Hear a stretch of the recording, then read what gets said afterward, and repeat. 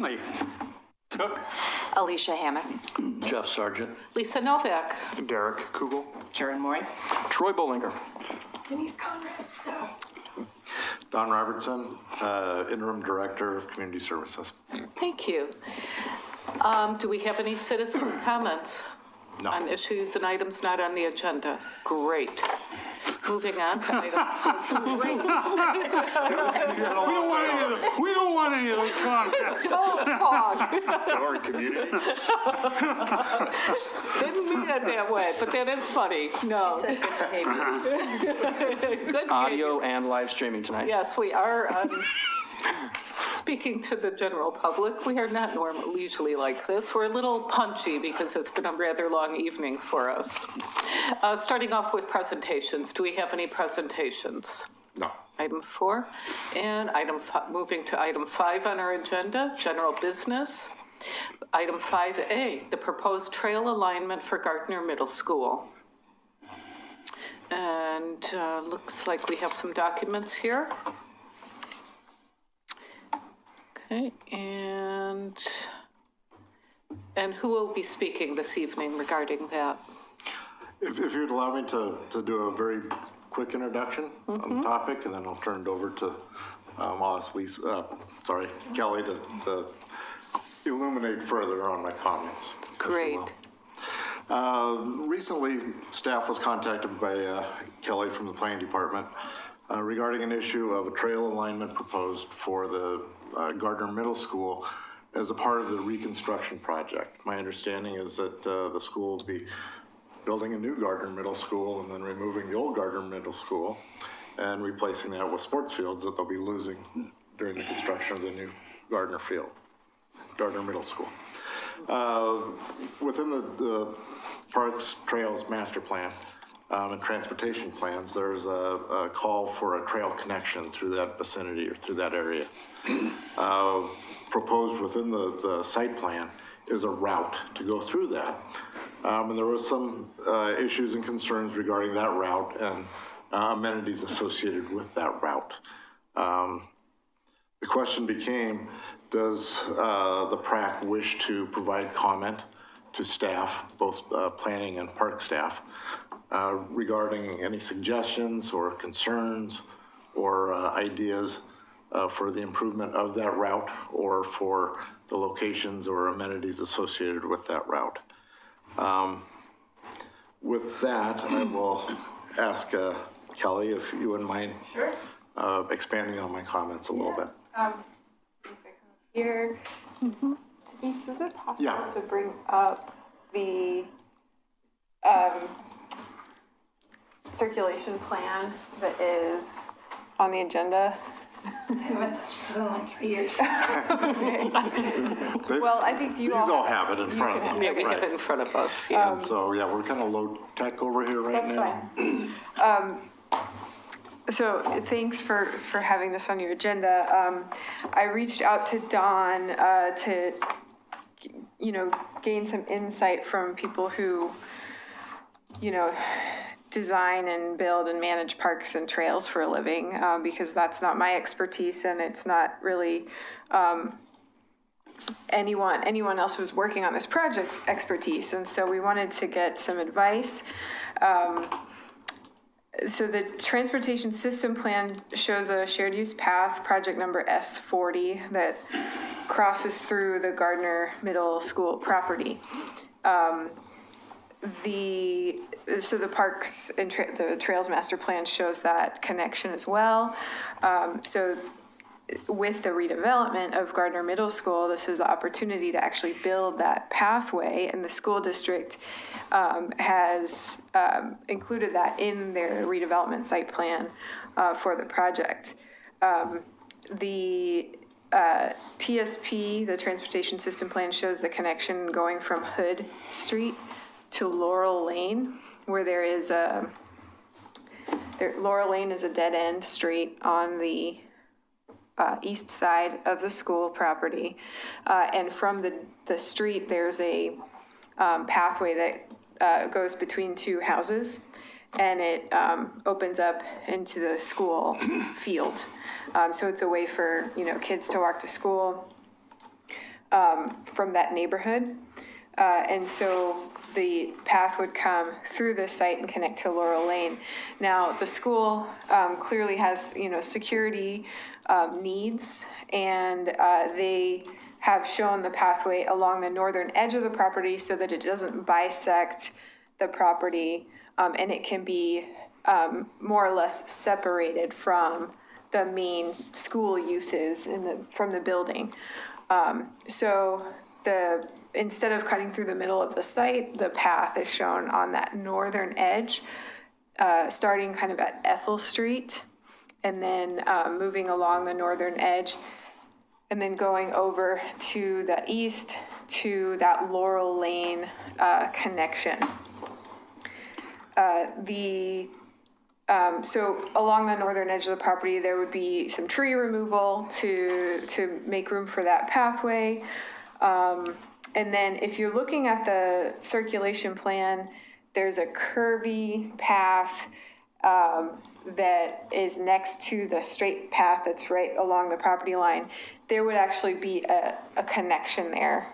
So Wes Rogers has assured us that connection would be made so that if someone is coming through that Laurel Lane path, they can get to the that circular kind of round pathway that then leads down to the middle of the Could I site. interrupt just a minute? It's really, because there's so many pictures here of paths and so forth, I'm not even sure what we're talking about. I believe it's the aquamarine one on the top. Is it, Is it behind the new proposed field? Yes. Okay. It would begin at, if you look at the new proposed soccer field, and if you follow down from the sprint lanes on the track that goes around the soccer Could you field. hold that up a bit, Larry? Yeah. we can bring it up on the screen. Yeah, let's do it, because I think that'll be helpful. Yeah, I think it's, where I'm getting lost is this, I think this is the new design for the school. Yeah. And like in my mind, I'm thinking of what it currently is. Yeah. So understanding directionally where we're talking about. Can't read the street names for one thing, and that's probably my eyesight. Oh, there isn't. You can see the Hood Street. Yeah, I can see what probably is Hood Street, because it says Hood Street Bus Stop. This And this is what she's talking about. pedestrian circulation, I gotcha. My only idea is where is this where the school is now? No. Or are they moving it? You guys are working on School this. now Shows is up. right, see the blue where the bus pickup is? Yeah, this is where they're moving into. This is currently sport fields So here. Doug, you see the blue? So the field's over here, or the school's right here, and this Yeah, is right the in the sport field, so they're just flip-flopping. Pretty much enters here and follows around. Okay, See a little blue dash. yeah, Okay. gotcha. So was that yours? Yes, Okay. yes. And then follows the fence line. Oh, It's like that. oh, that's the trail. Gotcha. Yeah. There's here. I'm just trying in relations to where, and I'm directionally Alicia, challenged, so north, I think south. they're flip-flopping the fields in the school. Right. Okay. Currently the school's over here It's, okay, and the field's here. okay, They'll rebuild the school here and then rebuild the field there. okay, perfect, thank you. You guys see that? Right along with that.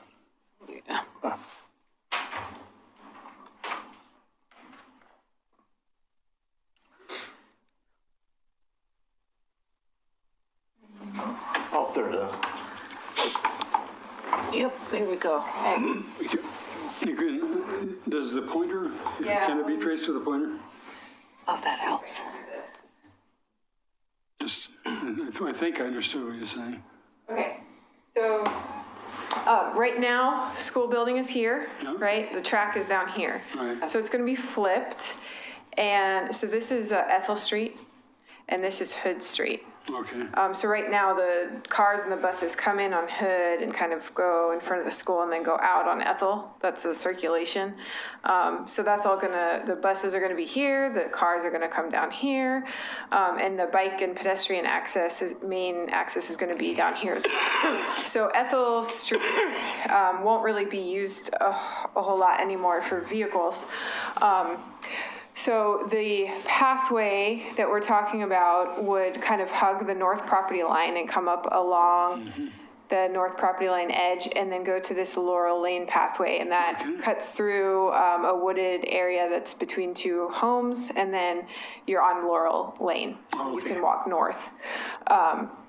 So the on-site circulation, kind of all these little pathways shown here throughout the site to kind of connect all the different areas. What I was saying is that if you're coming out of this pathway, there will be a connection right there. So that that's all connected. So you walk to another path that's not illustrated on this? Yeah, that's missing from the map, but it will be there. So the questions really, so just to give you an idea of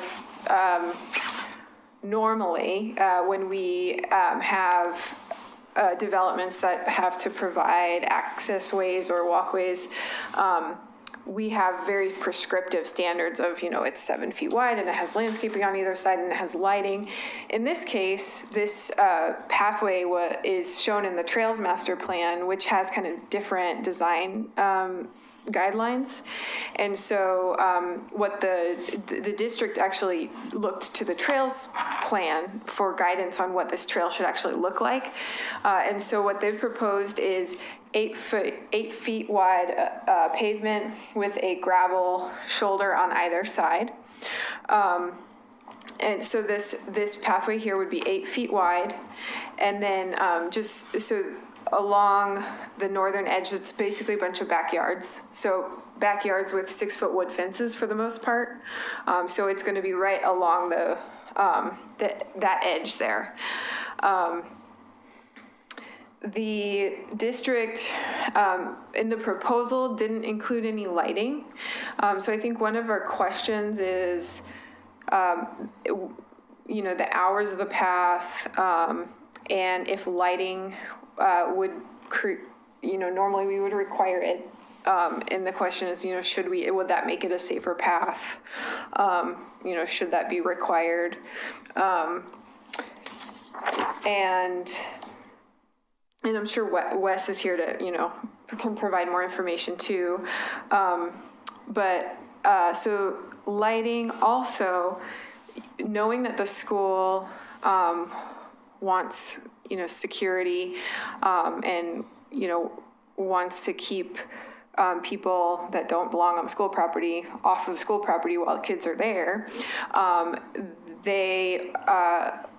one of the options is to put a fence along the inside of the pathway, so somewhere in this area here, to separate the path from the remainder of the property. So if you're using the path, you would be kind of in between this fence on the school side and the fences for the backyards. In a corridor. In a bit of a corridor, right.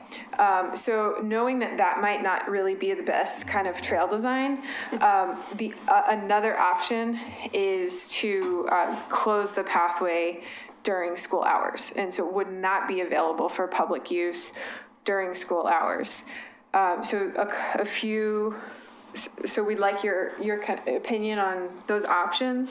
And then if we get a little farther into the weeds about the hours, I know parks hours are generally 5 a.m. to 10 p.m. So should that be the hours of this pathway, minus school hours potentially? And then Wes also pointed out that, the track is going to be used for track practice after school. So should the public be able to use the path just even during if there's athletic practices after school, or should it also be closed during that time as well? So I think that summarizes all the kind of outstanding issues that there are. And we, so this whole project is going to Planning Commission in a week and a half. So the Planning Commission has the ultimate, has the decision-making authority on the overall site design. If the PRAC has comments, then those would be part of the record, and the Planning Commission would hear any comments that you all have as, as part of what they review later this month. Okay. A corridor of that length just simply isn't that safe. No. I would be extremely concerned for anybody, especially a young child or a mother or, somebody that's disabled or whatever, to be walking along that length of a corridor and be confronted and maybe somebody behind trapped with no place to go, no recourse to that. So that would be very concerning to me. That would be that situation would be there.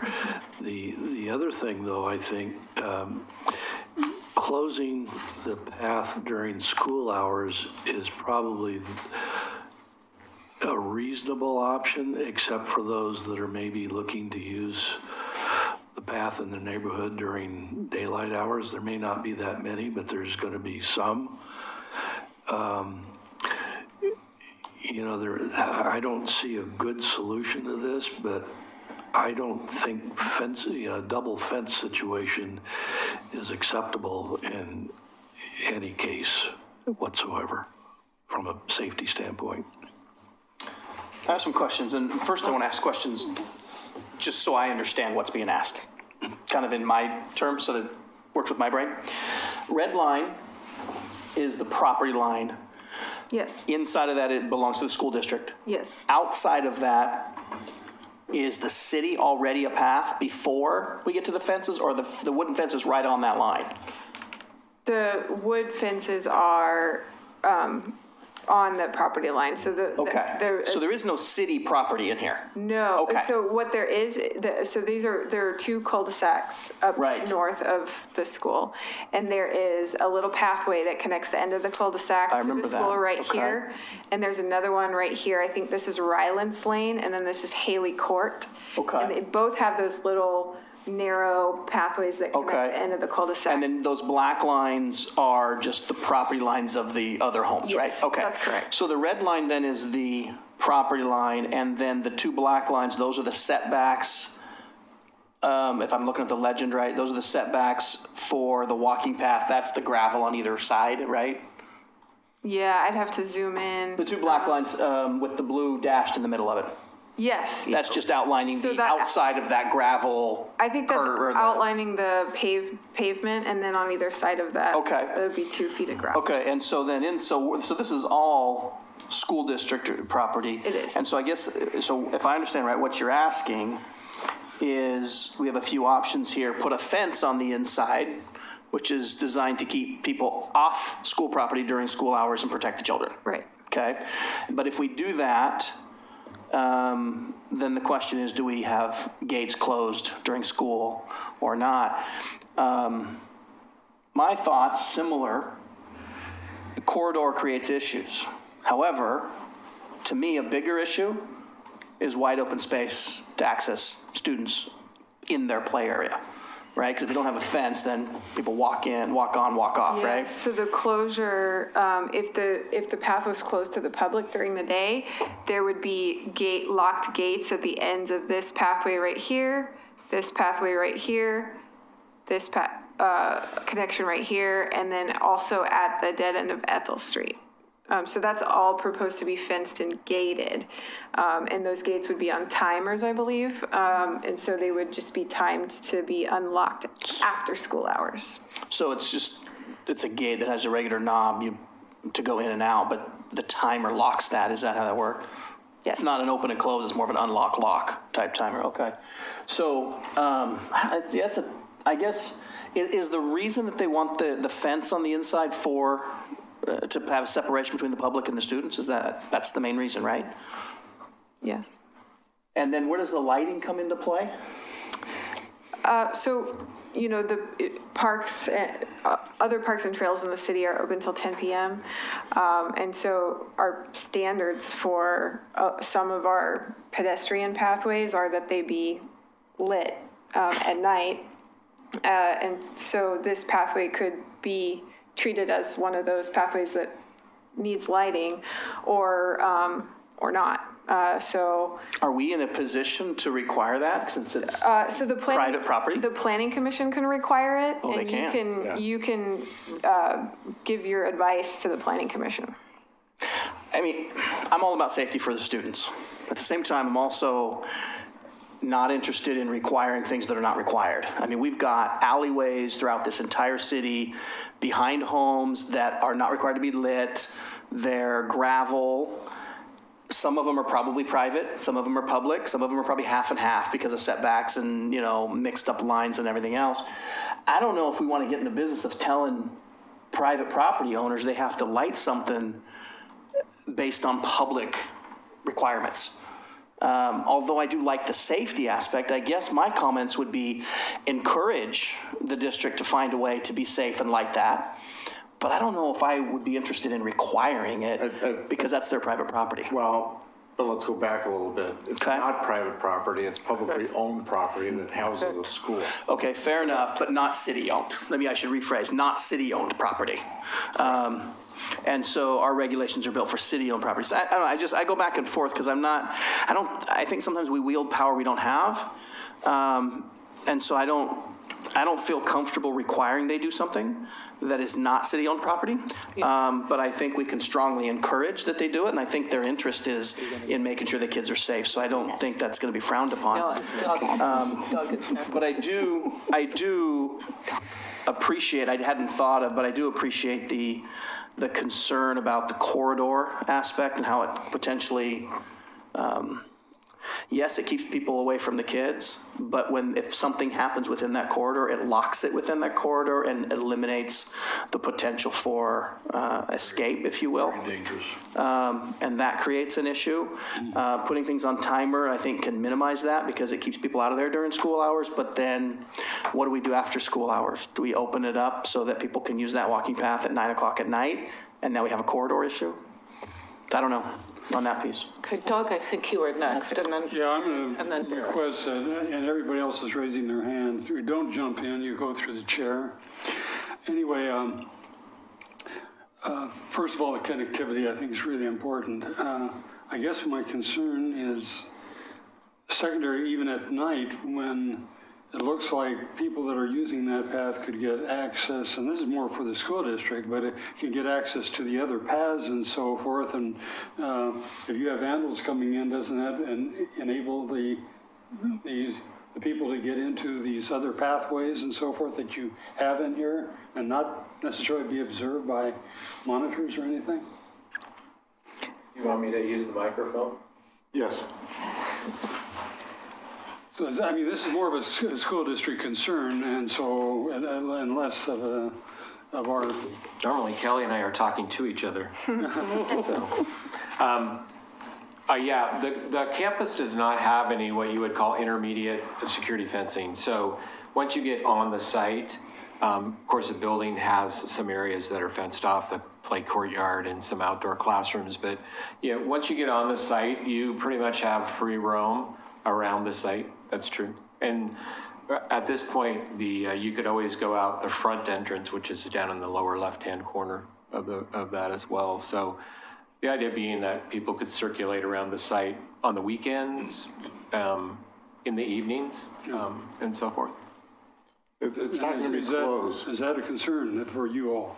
I think at this point we're willing to work with the community. If it became a concern and we had incidents that were documented of damage to school district property, we would first work with the Oregon City Police Department and so forth. But if it continued, then we would have to come up with some other ways to secure the property. That's the only positive thing I see about the fence is that, it doesn't permit access off the park into other areas. Of course, they get access to other areas from other places too. Frankly, because that path is so long, I really think that lighting is a good idea, and even though it's not city land, it looks like it's a fair distance to walk without it being lit. Okay. Anything else, Doug? No. Karen? Okay, and I will say, Wes and his team made a presentation to the Rivercrest Neighborhood Association meeting wasn't hugely attended, but a lot of interest. Neighbors didn't express any concern really about this. We were aware of the design plan. The one thing that does strike me a little bit, this is your property.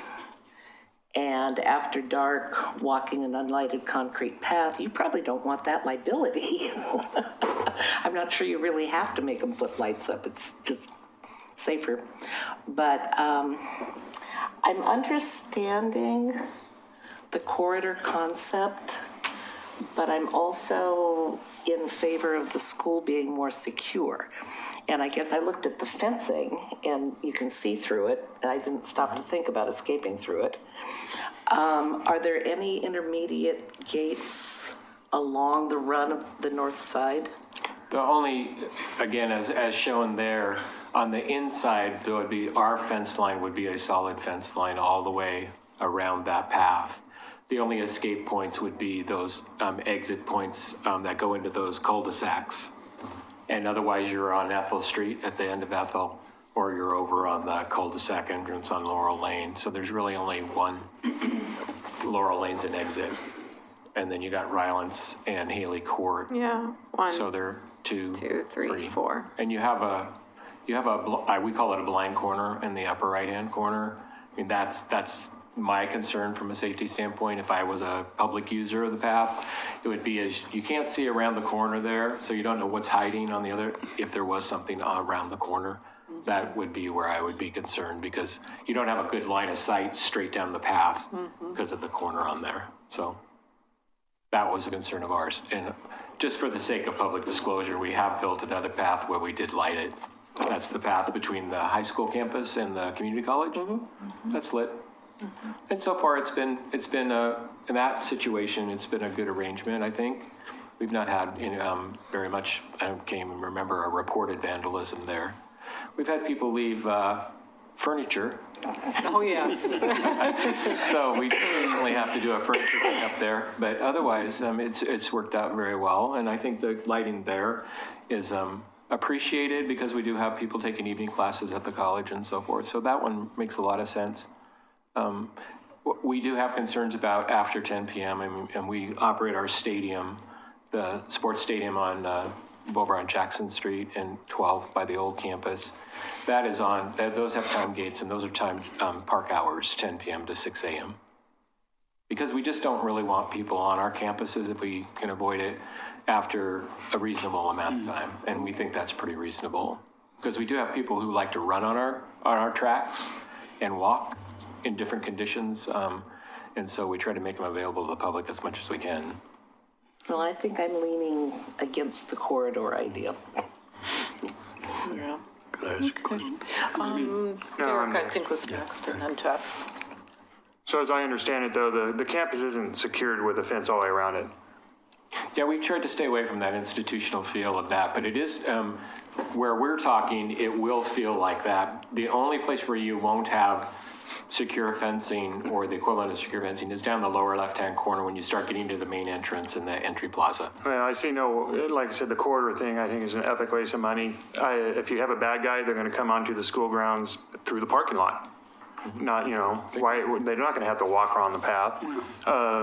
The lighting, I had concerns on that.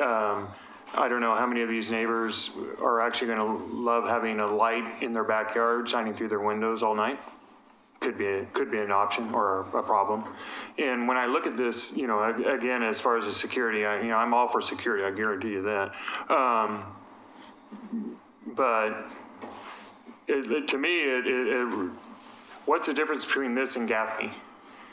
With they have essentially the same type of path all the way around it, totally unsecure, I believe. It's unsecure. I don't believe it's paved. No, it is not. It's not a hardscape. And this one is meant. I think the one at Gaffney is kind of meant to be like we call them a path around the sports field. Yeah. It runs kind of like that. Whereas versus this one is a connecting pathway for public use, specifically built for public use.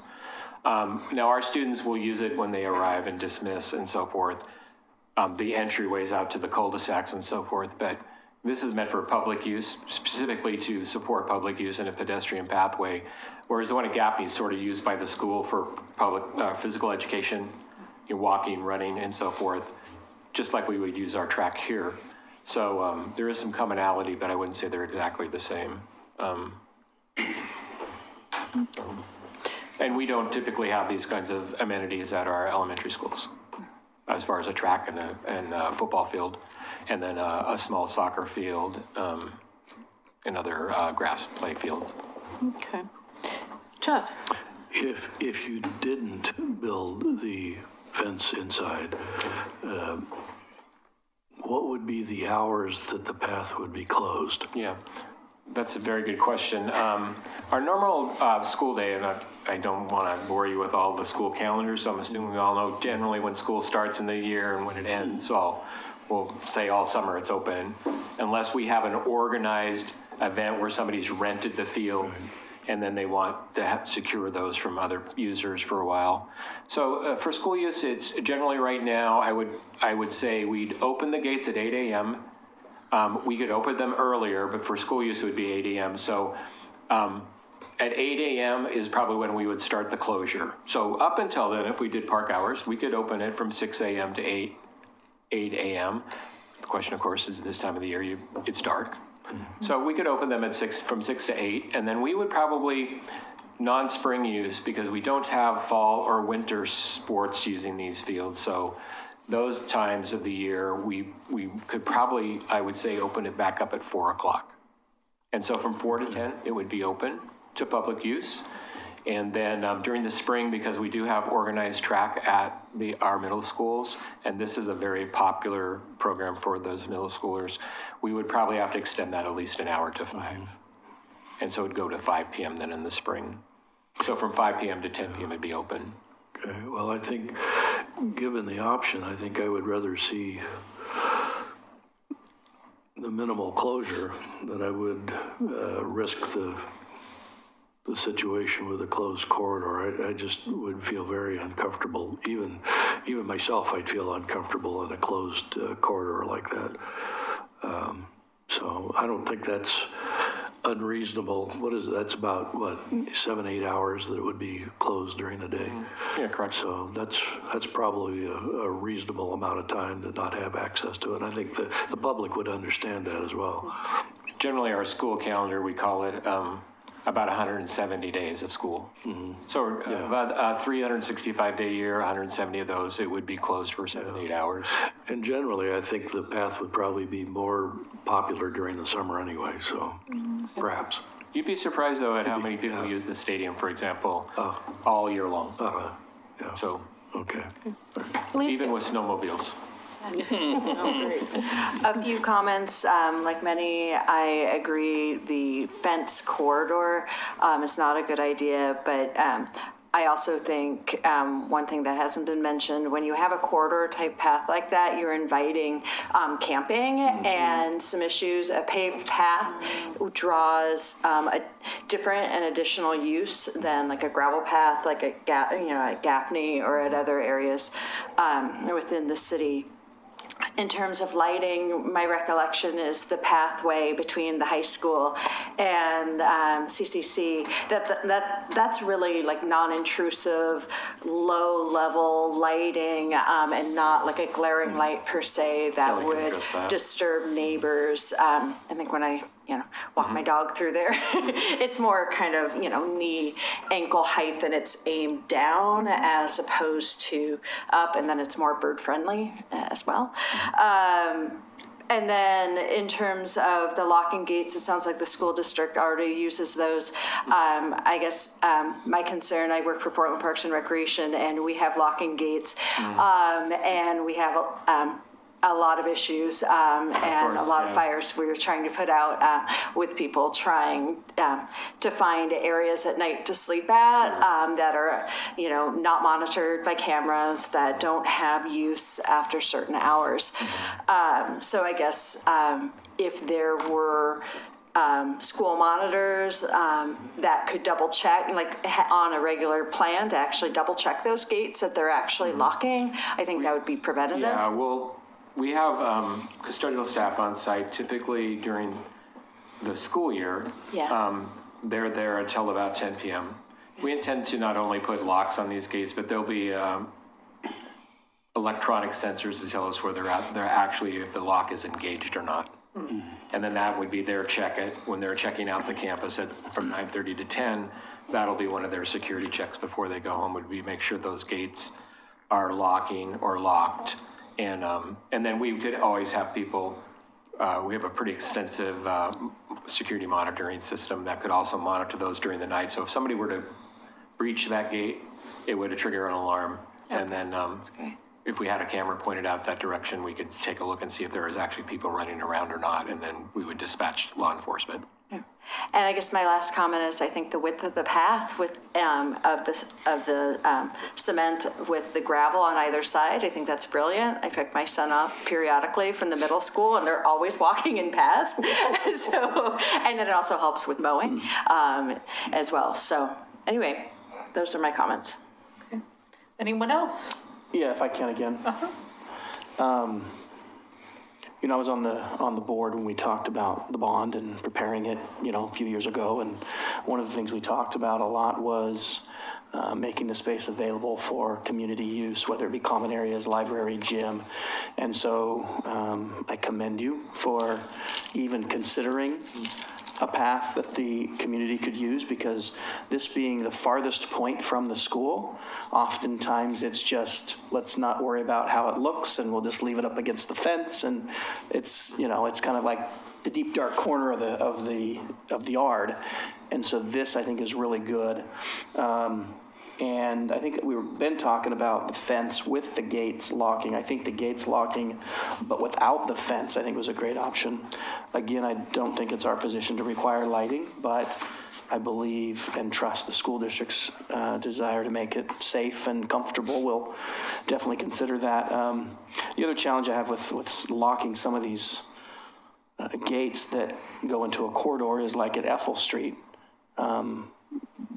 The gate's locked right next to the open driveway. Like they can't get in the gate. They can walk right in the property. The same way the cars go in. That's actually a pedestrian-style vehicle gate, which means it looks like a chain link fence, but it's really a gate. So when it's engaged and locked, it's secured. So you couldn't crawl under it. You have to climb over it. But again, you could climb over all of these perimeter fences because they're 6 feet. Or go to the other corner and walk through. Yeah. Right. At some point. So somebody wants to get on campus, they're going to get on campus. Yeah, and I think the having escape points to me is more of an interest than the alternative. One thing about that blind corner you mentioned, I think just a suggestion, because I am full of suggestions, Wes. Sure. Maybe if because of where it's located, if those shrubs are removed, they aren't. At an entry point, they aren't at a front entrance of a school, but if they're removed, that would increase the visibility prior to turning a corner, and that would increase your safety, I think, right around that corner. That's a good point. So definitely take a look at that. My thoughts. Okay. Don? Not exactly sure what the standard operating procedure is, whether staff participates in the conversations or the deliberations, but I would like to share a couple of thoughts, if I Please. First of all, regarding the fence corridor, I've racked my brain trying to think of examples of that, and I've come up with two. One is over at Glendevere Golf Course in East Portland. There is a fence, and then the pathway that goes around, the golf course, and then there is immediately adjacent to that, there's an additional fence. It's not for security; it's for protection from golf balls going through that particular stretch. It's about 200 yards long, and people still use it. People use that trail like crazy. But I believe that's the exception. The other example I came up with was the Bear Creek Greenway, the stretch that runs south of Medford to about Phoenix. There's about a 300-yard distance that for private property reasons was fenced on both sides, and nobody used that stretch. The trail itself was very heavily used, but when it got to that stretch, rather than people going through it, and it was predominantly because it was just frightening to get in that tight of an area, they would go out to Highway 99, go up the sidewalks on their bikes or their skateboards or their rollerblades or walking or jogging, bypass that entire section and then cut through other properties to get back onto the trail. It was not successful at all. Yeah. And I would fear that, you'd have a similar problem with this. As far as lighting goes, I would suggest that if the Planning Commission wanted to move that direction, that they would suggest bollard lighting, which is about 4 feet tall. And it is secure. It's not something you can hit with a bat and break. It's got typically metal rounds around it to protect it. And it would put off enough low-level light and low intensity that the people on the other side of the fence wouldn't know it even existed. So that would solve the glare problems associated with that one. That's a good idea. Yeah,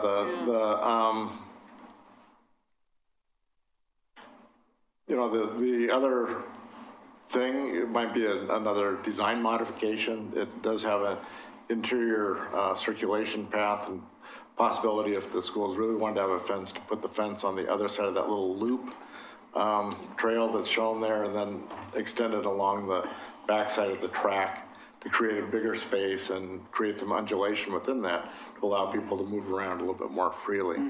The last question I would have is, why does the school district feel the need to secure it during track practice or football practice or soccer practice? So I can point to about 500,000 park facilities where kids are playing and being coached in open parks now, including parks within Oregon City, that are not secured and fenced during those sessions, whether it's Little League or the youth soccer groups or whatnot, whether it's in our parks or Portland's parks or any other parks, they're out there being used. And frankly, in my opinion, when you have a school located within a neighborhood that doesn't necessarily have a park immediately adjacent to it, that is the park. And yes, it does have a big building in it that's occupied, and people understand inherently that they should not be out in there during the school hours, but during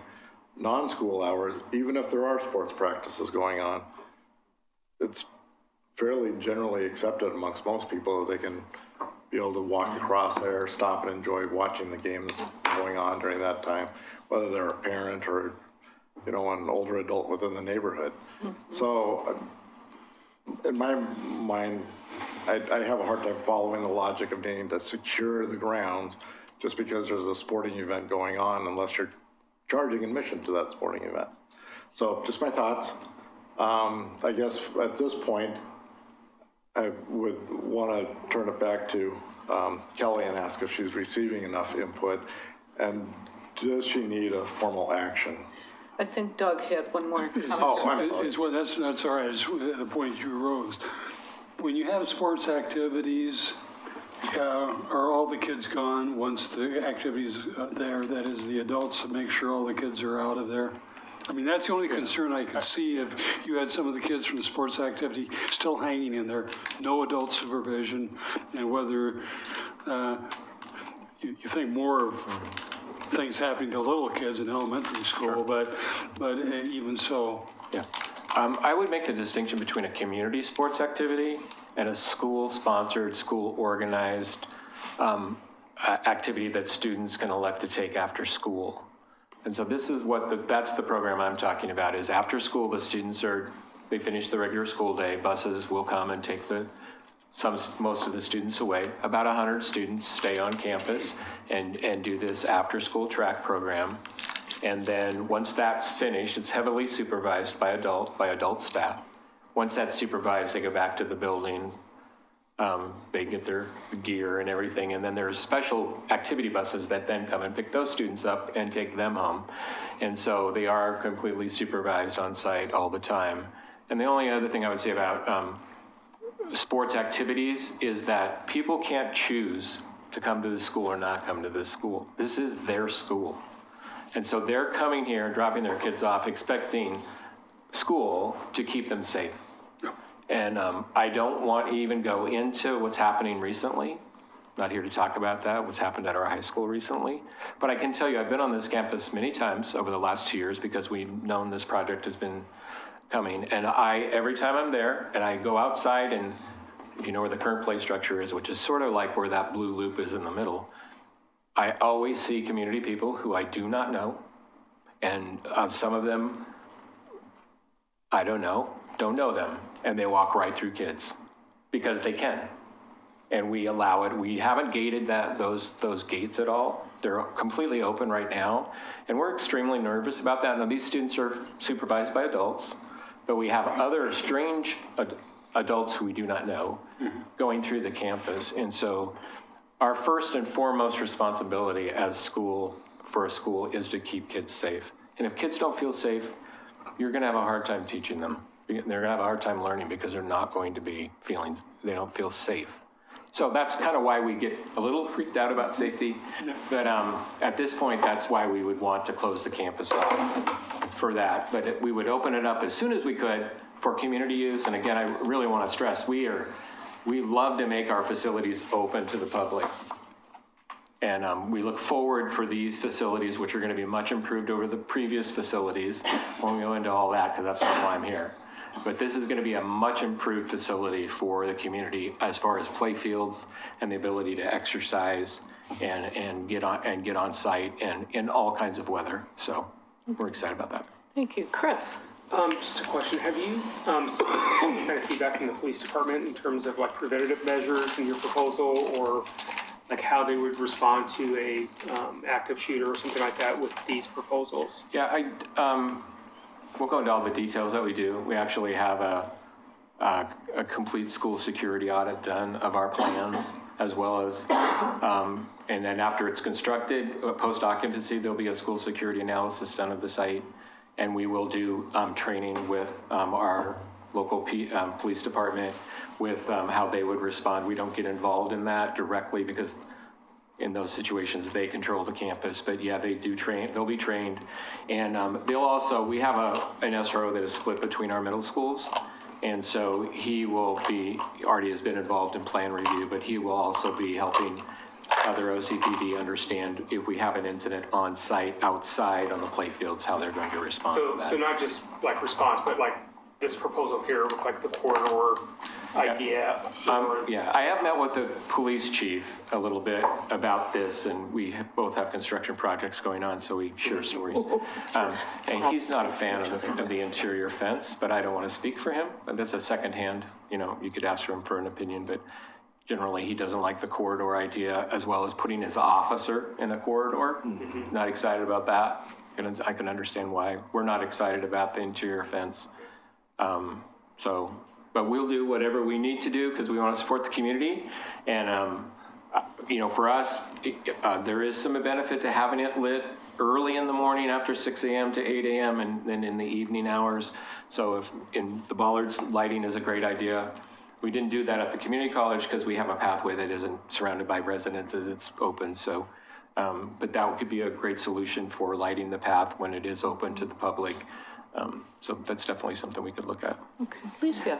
And then just to jump on what Chris was saying, I'm assuming that the safety plan that the school district has is similar to a CEPTED, to a crime prevention through environmental design we plan. have multiple national standards that we use in our school design. That's one of the main ones, but we have other ones that have been developed, unfortunately, over the last few decades because of school shootings and violent situations on campuses.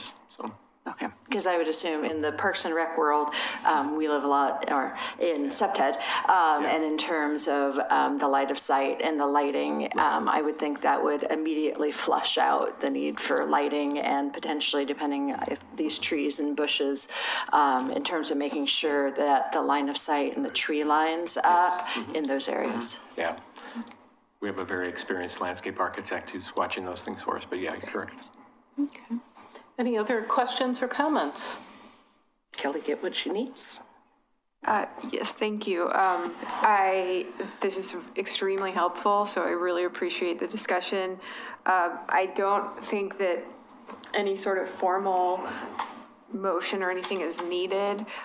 You're more than welcome to do that, but I think what I would do is just share what I heard with the Planning Commission and kind of enter the video of this meeting into the record for your project. Because it's a quasi judicial hearing, and so we'd have to have all the information in the record in case, there are appeals and things like that. So we would just refer to the video of this meeting, and we wouldn't need anything else, I don't think. Thank you very much. Very informative. Thank you for your time. Okay, we're moving on back to our agenda, item 5B, the PrAC member position openings and appointment recommendations. So, my question to the committee is, do we want to have an informal vote? How would we like to handle this? Go down the line? Any suggestions? I suggest every person write down their 3 choices, submit them in. Each one that gets 50% on the 3 gets it. If some of them don't get the 50%, then we subject them to a more formal process. Everyone good with that? Questions about that first. I have no issues with the process, but it looks like every applicant is from a different neighborhood association, so there's no conflict with that. However, what are the neighborhood association or neighborhoods represented here, just to make sure there's anything we have to be aware of or any conflict? So where are we all from? We're not going over 2 on any of the neighborhoods. No, we're not. That's not my question. My question is, where are each of us from? Which neighbor? I'm from McLaughlin. Lisa and I are Park Place. So 2 from Park Place, but none here. Gaffney. There's one applicant. Yeah, there's an applicant. Wesley Farms. Brent from Park Place. Okay. But that's okay, given Yes, the we're positions that are both going to be open, so we're That's okay. correct. Yeah. Okay, and then Doug, where are you from? Westling Farm. Say again? Westling Farms. Okay. And then, And also associated with South End, but I don't think we have anybody from there. we have, no, not currently. And then, I'm sorry. I'm outside. Okay, I thought we had 1, so you're outside, and so that doesn't conflict. Okay, so there is absolutely 0 conflict. No, there's none. Okay. I'm done. I like Doug's idea. Yeah, I'm good with that. Do we have a sheet for that, or we write it down I somewhere? printed one at home. Look at you. If just it's any gonna- consolation, I do not envy your choices here. You had 5 really well thought out candidates that each brought a lot of different strengths and opportunities. You have people with a lot of experience, you have people with children, you have people that are newer to the community with fresh eyes. So I don't think you can go wrong on your choices. Yeah, Does everybody have something to write bring on? in some new skill sets. I would say so. Anybody? Here's mine, my ballot. Lisa. Anyone need paper? I do, please. Okay. Anyone else? Paper. Denise?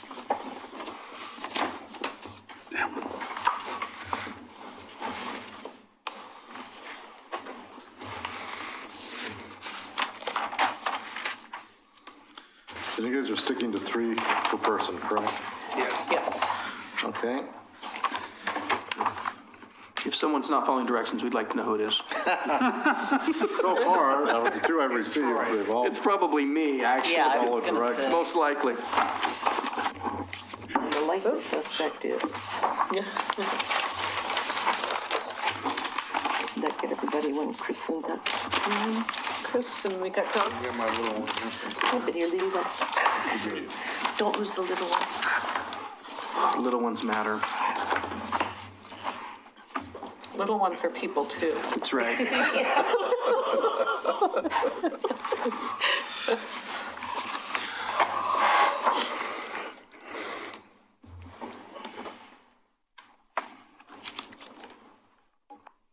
It's going to take a few minutes if you guys want to take a break or. What if we move on and come back? Yeah. We can do We've that. had lots of breaks tonight. Okay, item 5C on our agenda, PrAC goals. Oh, that's me again, isn't it? Yeah, I was going to say, that's not a good plan. We can come back. Although Troy and Chris could Yeah, explain I it don't- since you couldn't find it. No, this is not you, Don. You don't need to worry about this, I don't think. Or we could jump to member reports. What would do member reports? There you go. Yeah, let's do member reports. Who'd like to start, left or right? Mr. Neely. Well, most things I'm involved with now are associated with the Watershed Councils and Natural Resource Committee. And, but I took a very nice trip down the Clackamas River. It was one organized by the Metro and the Clackamas Basin Watershed Council. And we've got a wonderful river. The Clackamas River is a tremendous river, and going down it, it's a dynamic river, and if nobody's had the opportunity, it is a recreational opportunity for Oregon City to go further up. I didn't know there was so many islands in the river, and actually on the way, they pointed out where no more than, I think, 2007, where the river actually changed course, and they pointed out where it went.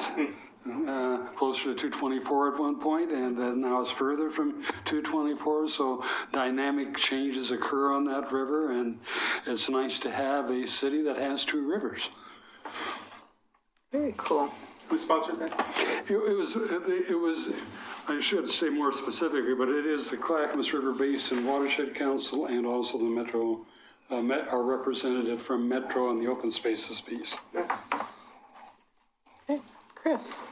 I really don't have anything, just some parting comments. I've really appreciated and enjoyed my time working on the committee, and I've worked with a lot of different personalities and ideas, and it's really been interesting and educational, and I really appreciate you guys. Thank you. Thank you. Alicia. Nothing to comment. Okay, Jeff. One of my other volunteer positions is with the Clackamas County Aging Services Council, and we've had a couple of meetings here recently centered on behavioral health, and I was really quite surprised to find out that the number 3 killer is loneliness. Congestive heart failure is number 1, diabetes number 2, and loneliness is the number 3 killer. But the thing that really distressed me the most, and being on Aging Services Council, I would have thought that it's the boomer generation and what have you that suffers the most from loneliness. No, it's not. It's Generation Z, our children, are at higher risk for suicide through loneliness than any other age group. And part of that is because of the tendency of our younger generations to be more involved with their electronics than they are with outdoor activities and social face-to-face, hand-to-hand embracing activities. And I think that is one of the things that I'm really delighted to be involved with both the Aging Services Council and Behavioral Health and this council is that I think those two things really dovetail with each other. We can do a lot to take care of this problem of loneliness through parks and recreation, getting people together, getting them active, getting them to socialize, and maybe dropping that suicide rate. Oregon is very high in suicide rate. Jeff, those are really great comments. Thank you. Yeah, it's an eye-opener, too, as well. Well, speaking for myself, this is my last meeting. It's been a great 3 years, and thank you all, everyone, each and every one of you. I really appreciate it. I'll be remaining with Oregon City Parks Foundation, so hopefully we can develop partnerships as we move forward. So just thank you for everyone. Appreciate it. Derek. I wanted to thank everyone, Lisa and Chris and the folks that are leaving that, that segued me in here and taught me everything I know in the last 10 months, not including Karen. But Parkways, I checked out Promenade. I can't remember if I even said that. What a neat area, what a view from there, honestly didn't know that kind of like little narrow thing existed, but other than that, that's about where I'm at. Go ahead. Okay. And I'm going to miss you and Chris. Saturday, November 16th at the cemetery, Doug joined us. The Sons of Union Veterans of the Civil War did a memorial ceremony because it was 2 days before the dedication of the cemetery at Gettysburg. And they have a gentleman that does a fantastic Lincoln imitation who read the Gettysburg Address. But the ceremony was the culmination of marking unmarked Civil War veterans' graves at the cemetery. We have placed all the headstones. Sons of Union Veterans are wonderful. They order them, they put them in, everything's done. Wow. So every Civil War veteran at Mountain View Cemetery is now marked in some way, either private or military headstone. Right. And now I'm looking at other wars. But also thanks to Margarella Harding, who originally introduced me to the Sons of Union Veterans.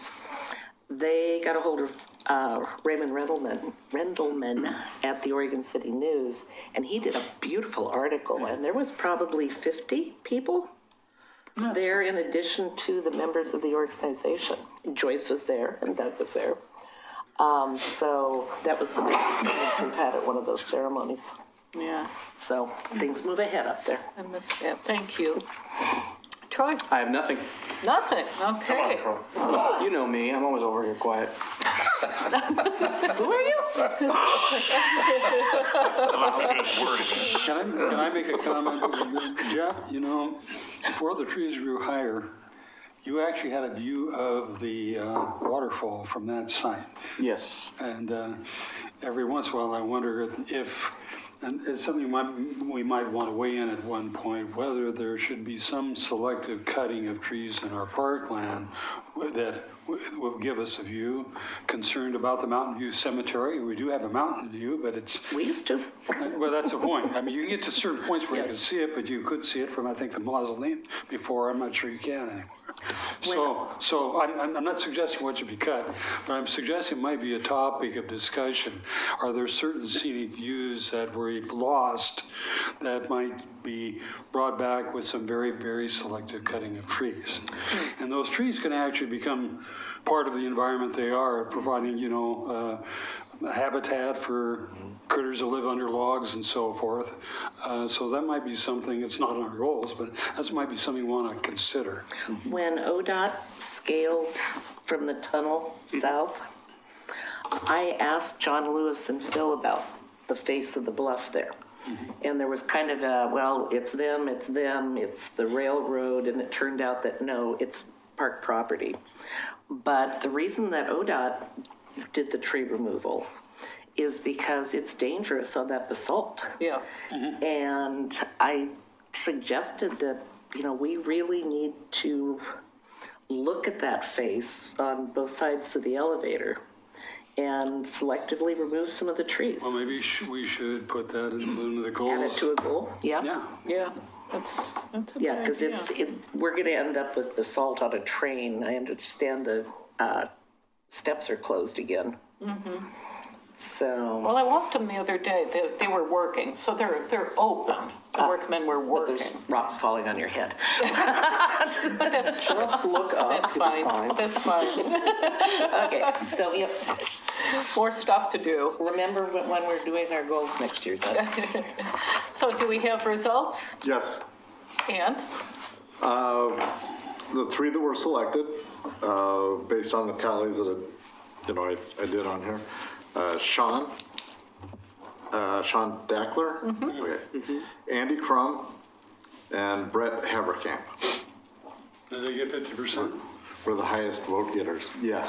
Yeah, we got 50% of the votes. Yes. Okay. Brent had 5 votes, Andy had 6, and Sean had 8. Wow. That's Wow. Okay. All right. Thank you. Would you like to put that into a motion for me?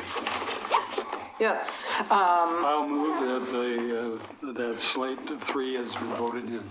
Okay, do we have a second? I'll second that. Bear in mind, it's a recommendation to the mayor for appointment. Yes. Yes. I think we can just simply do it. He has to do roll call. Do we need, okay, roll call. Is that So you what we need did? to- Yeah. Okay. Aye. Christopher. Alicia. Aye. Jeff. Aye. Lisa. Aye. Derek. Aye. Karen. I, Troy. Aye. Let the record show, unanimous. Okay, we've covered that. Pratt goals. You know, one of the things, because I am here for a relatively short time, one of the things that I've tried to do, or taking a look at doing, is considering my time here kind of a two-pronged mission, one of which is to work on being that bridge between Phil and whoever the next person is, and trying to put together a plan for that smooth transition, if you will, between the two directors. And that kind of falls into a couple of different categories: a smooth transition for staff, a smooth transition for the community, and a smooth transition for the PRAC. But also a smooth transition for that director who's coming on board. One of the things that I think would be very helpful in doing that for that director is to be able to, on their first day, be able to come in and have a clearly defined set of goals that the PRAC is working towards.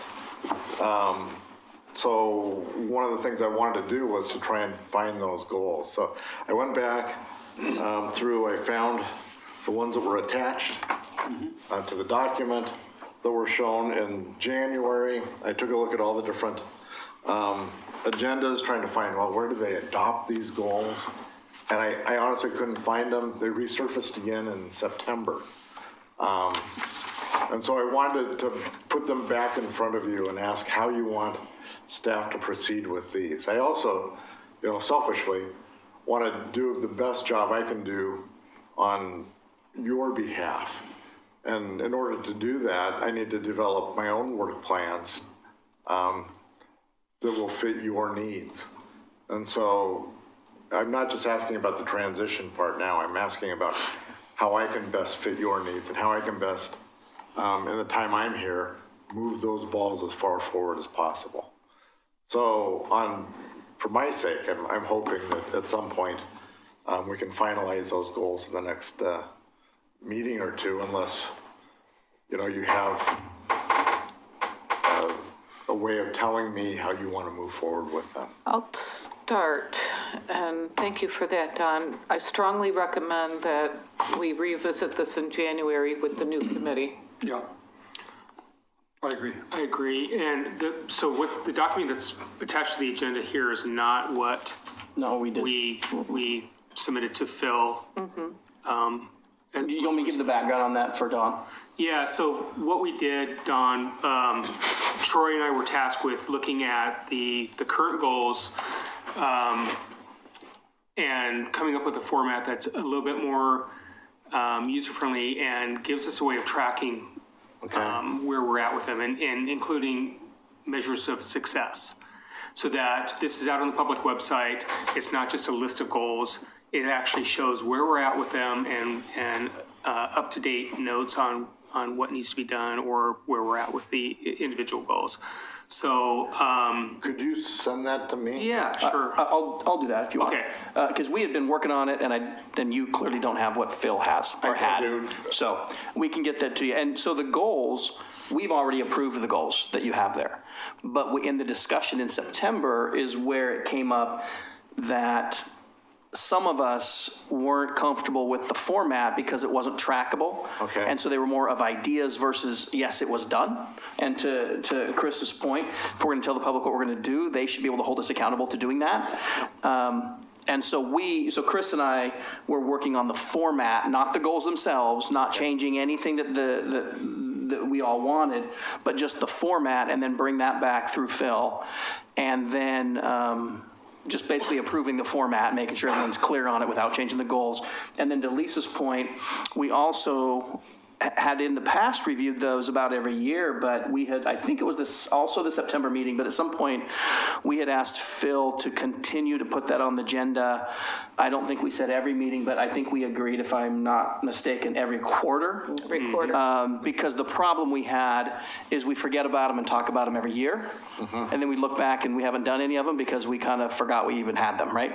And so the idea was bring them back about once a quarter, see how we're doing, maybe take some off if they're done. We had some at the bottom that were also more of just priorities but not goals. Maybe it's time to move those up because, maybe a master plan's now done. This can be part of the goal, whatever. Some of them maybe would get moved down just depending on what we discussed. And so the idea is bring them back every quarter. Okay. If you could forward me that. Yeah. Phil did a great job of laying out a lot of information for me. Unfortunately, it's sometimes things get overlooked. Sure. No, that's fine. Yeah, we can say, because we worked on the format. Like I said, we didn't change any goals, but we worked on the format, and then we can put that in the agenda to talk about in January. And one clarification, their 2-year goals were on the biennium with the city. Yes. Right. Yeah. And just to add on that, we talked about we want visibility for the public to see what we're working on and how we're doing on that. And have them hold us accountable. But I would also expect the mayor and the commission to do the same thing, is to check in on our goals and see where we're at. And are we doing our job? Are we seeing success? And if not, ask why. So I think it's a two-way street. Okay. Okay. There's nothing else on that topic. We'll jump a little bit to item 7, staff reports. And 7A, the Tyrone Woods Memorial Park. Yeah, I just wanted to let you know that the plans have been submitted to the planning department for their review and approvals. We'll be able to move into permitting fairly quickly once that is complete. Receive those permits. We'll also be going out. Our desire is to go out early next year for bidding on the construction of the project.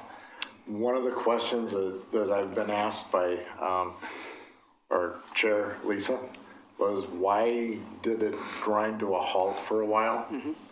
I have spent some time talking to a number of people, looking at a few different things, and while I don't have a definitive answer for you, I do have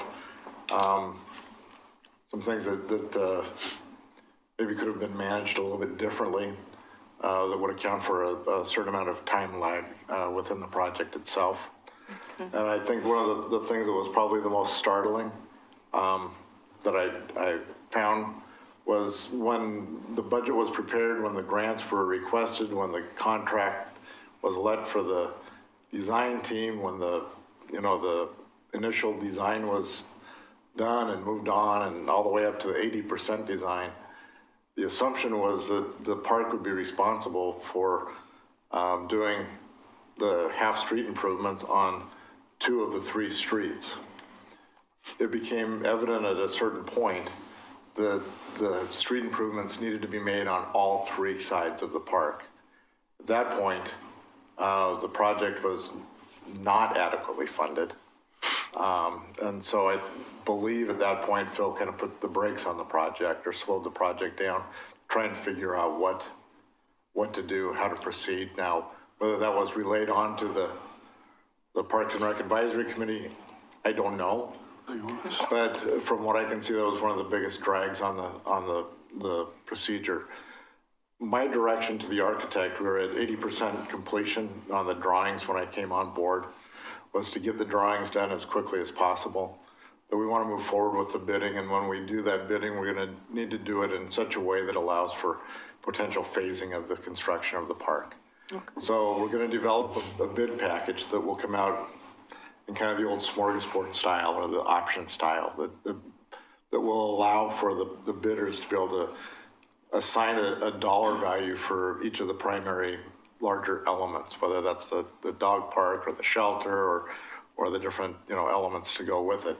That is what needs to be done. And then only after we have that information will we be able to make logical choices to say, yeah, given all the physical requirements we absolutely have to do, such as the street improvements, these are the things that are left over that we can do with the funds that we have and complete those tasks and move on and get that park built and then begin the next phases as we can find that money to move forward with. The other thing that I think that maybe we as staff have lacked on that project is the management of expectations. Mm-hmm. Oftentimes people make the assumption that just because, there's funding available, there's land available, boy, we can build that park, real quickly. And sometimes the reality is just the opposite of that. It does take time. Yet the community gets ahead, and we don't necessarily do a good enough job of explaining what all the different steps are and how long each of those steps really take. When the master plan is done, there's the expectation of, we'll be able to build the park right away. Not necessarily the case, because after that, you have to start developing your construction documents. And then once those are done, you have to start developing your bid package. I've seen some nodding heads from somebody that's been down this road before. Yeah. And then once those are done, you can actually move forward. And then sometimes you have to do the value engineering. And in this case, because of the naming situation, my sense is that it became a very emotional life of its own, so to speak. And you had the other group, the outside group, the VFW, that were very excited about it, and rightfully so, and going out and doing fundraising. And frankly, their pace outpaced our pace. And as a result, I think that's where some of that friction came into place. And the best way to describe it is just simply, I don't think we did a good job as staff of managing those expectations and those timelines. So and realistic explaining what schedule. those really are. Yeah. So I will do my best to make sure to keep you all well informed as to what those timelines are and what those expectations are. And we will do an update every time that we get a significant piece to the puzzle. We'll send out information to you. We'll report during the meetings themselves, and we'll keep you informed along the way. And I will make contact with the VFW and make sure that they understand that too. Thank you, Don. That's really helpful. So a realistic I have a schedule. few comments I want to get out. Yeah. You have. So, trying to think where to start and not to be too blunt, but in my line of work, we use a tool called a retrospective after a large project. It's very useful to sit down, talk about the things that went well, talk about the things that didn't go well, and how do we make sure the things that didn't go well happen again. I strongly encourage this group to have a retrospective on this process, because right now we don't do things very well as a city in terms of planning and execution, from what I've seen. There was a lack of transparency, a lack of communication, and frankly, a lack of accountability during this process. And when the story hit the press recently, I was embarrassed. I really was. I really appreciate your comments, Don, and I have a lot of confidence in you, and you're saying the right things. I would love to see that happen, but we can't do this again. This was not a good process. This whole street thing, this first I've heard of it. Ridiculous. Well, and it's not your fault. I understand that. Apologize on behalf of staff. Yeah, but it's current and it's one of a laundry list of things that we didn't know about or hear about. And the fact, I think the last straw for me was when we heard that the grant money was not used and had to be submitted for an extension, which was risky. Successful. But yes, there is always a risk. So anyway, I would encourage a retrospective as this group, maybe a work session outside of a meeting, and just talk about things that went well. Sean has a lot of history that he can bring, a lot of communications and conversations that he had, and he and I had with commission and the mayor. But I think that would be eye-opening and useful for the future. So that's it. I'm done. Good comment. Lisa, may I? Yeah. thank you for the transparency. That's the best we've gotten ever. Yeah. And you're the new guy. Like, this is good. New guy here. Well, thank you. Been Yes. around for a while. No, and we appreciate. I mean, that's I appreciate the transparency. And you had mentioned kind of the VFW. Chris said Sean, and so just to clarify, that Sean Dashler, who was an applicant, was on PRAC before, was on the naming committee for Tyrone Woods, is a member of the VFW, and is very passionate about this. So from many sides of this coin, Sean is your guy to talk to, and he'll kind of spearhead it from the VFW side, and you'll hear it in his voice, he's very passionate about this, so he's probably your guy. Okay. Okay? Thank you. And thank Any you. other questions or comments regarding this topic? Thank you again. No problem. Appreciate it. All right, moving on to item 8, future agenda items. Item 8A, list of future agenda items. Any comments on this? Questions? Can I make a comment regarding this? Please. When I put the agenda together, and again, sorry about the double duplicate.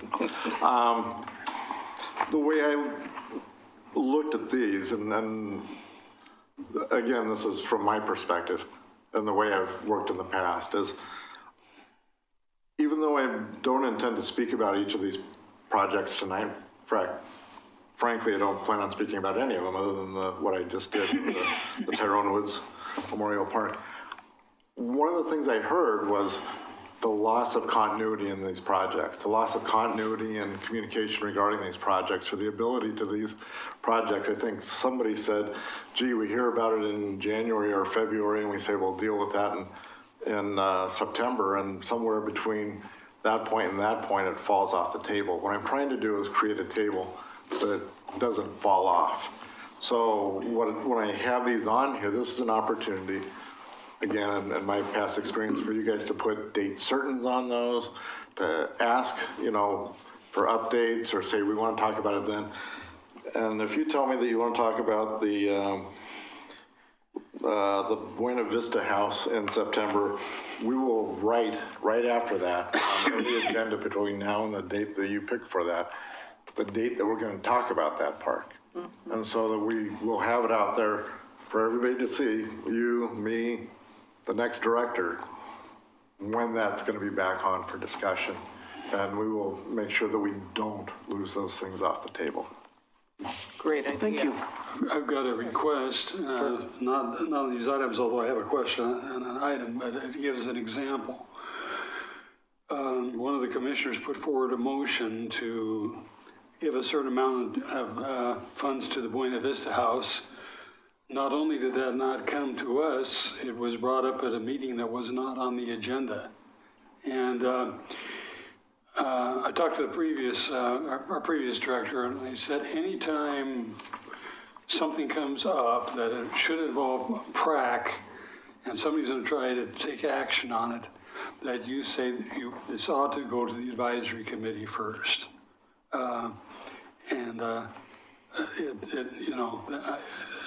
It's really difficult for us to have these things come up, and we weren't part of the process. And then that's not saying the decisions the commission made were wrong. I'm not making any comment on that whatsoever. Another thing that I would like to have come up, we just all learned, I think, recently that the Cove project is essentially funding has fallen through. And I'm sorry, the what? The Clackamas Cove project, the development there. Sure. But what I'd like to have some discussion of is this thing, the process is going to continue on. That cove project, the whole cove, that whole area there, including the cove itself, was procured many years ago in the late 90s, actually, by Urban Renewal, so it belongs to the Urban Renewal District. I would like to see a discussion that once that development occurs, then the lands actually become parklands. The cove itself, the areas around the bank actually become part of our park system, because I don't think there's any identification of how that land is going, what's going to happen to it once the development has occurred. And so that's one thing I'd like to see a discussion of at one point. And since this deal has fallen through, perhaps it's a good time to bring it up as the commission the Urban Renewal Commission tries to figure out its next steps in the process. I think one of the things that would be helpful for staff is for us to develop a way of adding to this list. And I don't mean any offense by this, but sometimes what is one person's desire to talk about a project or a place or a situation doesn't necessarily match the needs of all the members. Yeah. From my previous experience, in order to add things to topics of the agenda or to get things scheduled on there, we would require one of a couple things. One would be a request from the chair to add to the agenda, or in this case the ongoing portion of the agenda, or to have a two members make that request directly to the director. That's how I had done it in Ashland. Now, whatever way we want to do it is fine by me, but I just want to make sure that when we're adding things to the agenda, it's not just my opinion or one other member's opinion of it. It has a certain process that goes through. That way we can keep our meetings in a reasonably streamlined fashion and move forward. Now, one of the things, and I don't know, and I'm sure Phil has done this in the past, but one of the things that I've always prided myself on is when I get ready to set the agenda, I try and contact the chair and the vice chair and talk a little bit about what needs to go onto those agendas and why. And I did this time with the chair and the vice chair. I spent time talking about what needs to go on. I put together the agenda, and then staff person who was reviewing it and helping me with some things pointed out a couple of points to it. And so I made a couple of minor options, and I tried to reach back out and say, well, gee, you'll notice that there is no approval of minutes on this. And the reason why is I'm trying to find the minutes. This afternoon, I got access to Phil's H drive, and I'm reasonably certain I'm going to find some minutes in there. But until then, that's where it is. So anyway, I just wanted to kind of throw that out there and let you know that I am listening, I am writing down, I am keeping track, but I also need to make sure that what I put on this agenda. I was talking about as a future agenda item, an additional future agenda item. I appreciate that. On boards that I've been on in the past, it's worked the same way. It goes through the chair. Okay. I think that makes sense because I know there's times that the agenda can appear a little bit of a surprise. But this is a way to keep the chair in the loop. Right. There's going to be some things that come from staff, right? But anything that's not coming from staff, I think should go through the chair. It's not a lot of work for the chair to take a look at that email that I send her, and she forwards it and says, Don, please add this, and CC me, thanks, Troy, and that's it. That doesn't take much. But that way she's kind of in the loop. So when she shows up with the agenda, she's like, yep, I remember these things. We talked about them. I think that helps. Yeah. I guess my last comment also is my door is always open. Just give me a call. I'd love to sit down. I enjoy a good cup of coffee. And so anytime anybody wants to have a cup or just want to talk about something, just give me a holler. I'll get some time and be happy to sit down. So, thank you. Great. Thank you. Thank you. Anything else? I don't see the Pratt goals on this future agenda item. So maybe we should add that. Yes.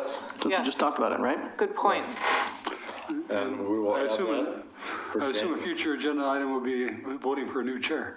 That's the January Not meeting, everything yes. will need to be on the future Yeah. agenda items, of course. Well, and just one question. Property acquisition makes me slightly uncomfortable on the future agenda, since that's usually executive session Yeah, well, until everything's blessed.